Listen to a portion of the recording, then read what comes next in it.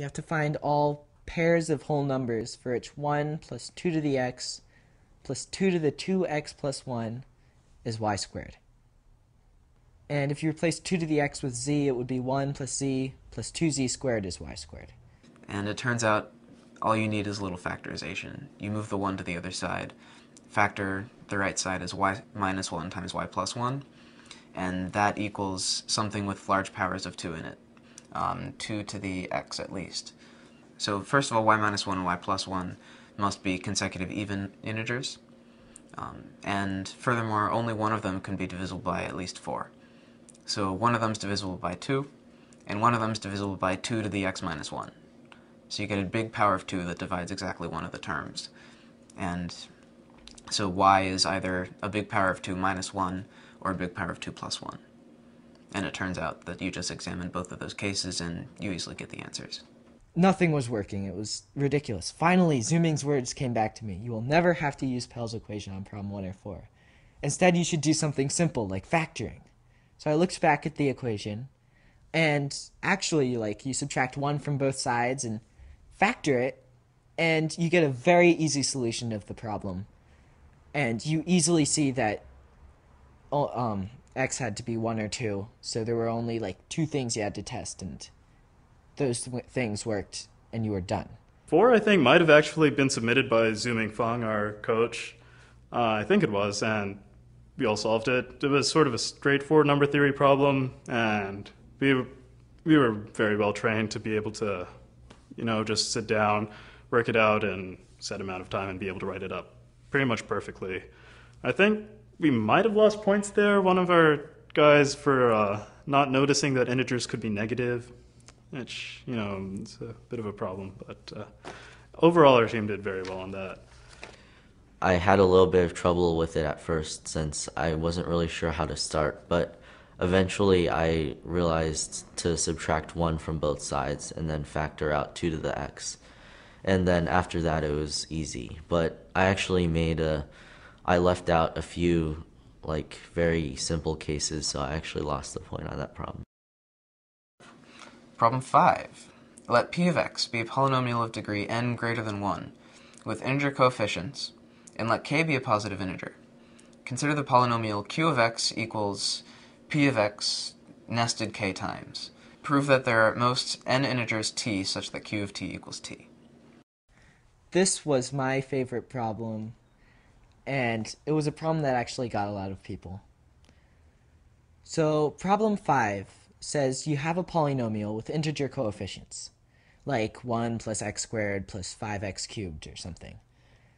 And you iterate it. What that means is so the polynomial is p of x. Instead of p of x, we look at p of p of x, or p 3 times of x. They read it. And you call that q of x. So q of x is a polynomial with a much larger degree. It's also an integer polynomial. And the problem is to prove that there are at most, if the degree of p is n, you have to prove that the number of whole number roots of q is at most n. And this, at first, it's not obvious at all, because q could have a really large degree. Q could be a polynomial with degree n times anything. So, in theory, it could have hundreds of roots. The right way to go is just, to use a little lemma that I didn't know about. If a number t is a fixed point, or if a number t satisfies p of p of p of p of etc. of p of t equals t for some number of iterations, then it either satisfies p of t equals t or p of t equals t. So it's a fixed point of degree 1 or 2.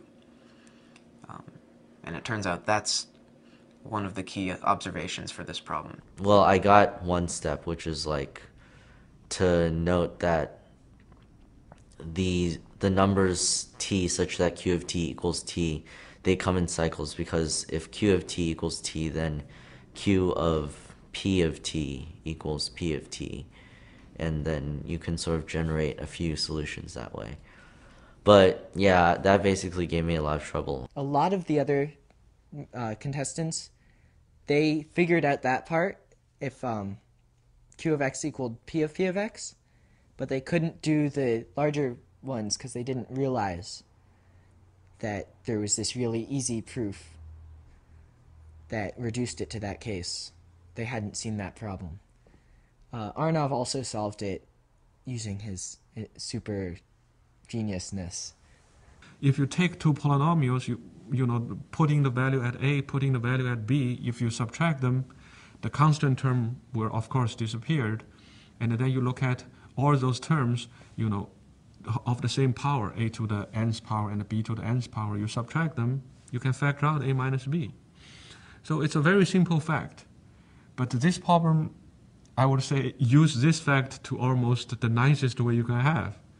You know, just this fact going back and forth 3 or 4 times, you solve the problem. Problem 6. Assign to each side B of a convex polynomial P the maximum area of a triangle that has B as a side and is contained in P. Show that the sum of the areas assigned to the sides of P is at least twice the area of P. So this is a very difficult combinatorial geometry problem. And then number 6. Now the dismal tone will probably start to set in, the dismal gloominess. So combinatorial geometry, and it was really disappointing for us because number 1 was a geometry and it was almost a trivial geometry. So we had been hoping for, you know, a rather difficult geometry on day 2 so that we could, you know, really show off our geometry skills. And then it was combinatorial geometry, which is, I don't know, probably the hardest subject out there. And I don't think any of us got anywhere except for Alex. I wish I could say more about it, but I can't because I really didn't get anywhere on the problem. For any particular side, you look at the biggest triangle you can have in this polygon, containing that side and some other point in the polygon. You take the area of that side, the area of that triangle, and you write it next to that side. You have to show that the sum of all those areas is at least twice the area of P. In the worst case, 2 times the area of P. So I found some of the equality cases, but I didn't have time to work on the problem. The idea is to sort of smooth away the edges until all of the edges are parallel. Well, the opposite edges anyway. And I think the way to see that is to notice equality occurs when the polygon is centrally symmetric. So I noticed that it works for a parallelogram, but I didn't realize that there was a more general equality case. And I think noticing that, or guessing that at least, leads to the idea of smoothing away non-parallel edges. You try to make the polygon have less edges, and you keep doing this until it becomes a regular polygon. Or you try to make you try to show that the polygon, if it's a bad polygon, then you could turn it into, you could keep it a bad polygon and turn it into a regular polygon. But for a regular polygon, the problem's obviously true, so it had to be a good polygon. That's the argument. I didn't see this argument.